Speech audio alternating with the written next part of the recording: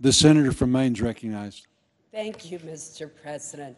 Mr. President, let me begin my remarks tonight by expressing my heartfelt gratitude to the members of the law enforcement community and the National Guard, whose hard work and courage made it possible for us to resume our deliberations tonight.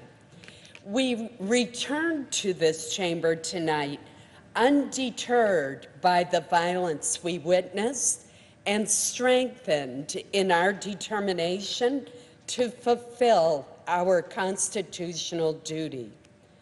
Mr. President, the Constitution is the foundation of our American democracy, and the Constitution is what must guide our decisions on the presidential election.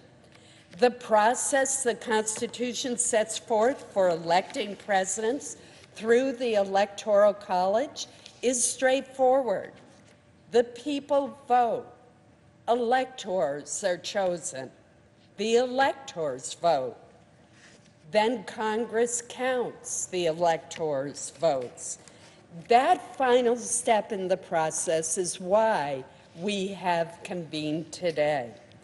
Counting the votes of the electors, a function that the 12th Amendment assigns to Congress, is an administrative and largely ceremonial act. Our job is simply to count the votes certified by each state, nothing more. We should not attempt to usurp the roles of the voters, the states, or the Electoral College. Mr. President, the American people have done their job, turning out in record numbers to vote in the midst of a frightening pandemic.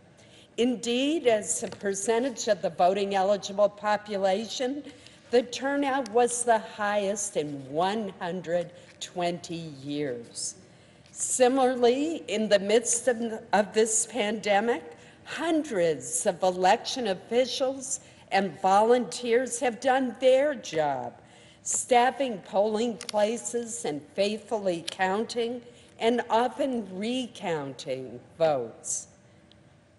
The states have done their job by certifying the election results.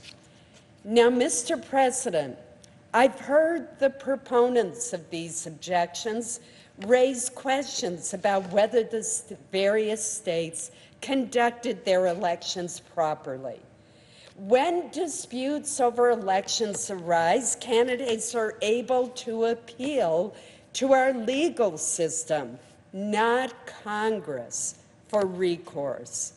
In the 2 months since the 2020 election, the president's lawyers and allies have had the opportunity to make their arguments and challenge election results before the courts. Notably, every one of nearly 60 lawsuits that they brought forward have been rejected. In fact, the Supreme Court has twice refused to hear their election challenges. Mr. President, we must abide by these rulings.